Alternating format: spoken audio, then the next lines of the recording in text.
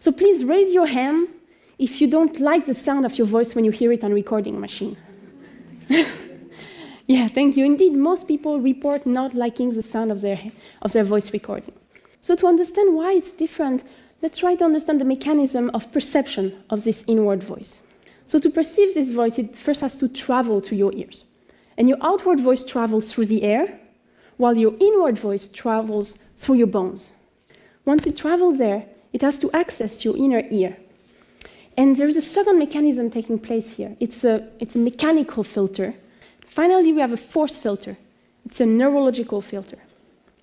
Neurologists found out recently that when you open your mouth to create a sound, your own auditory cortex shuts down.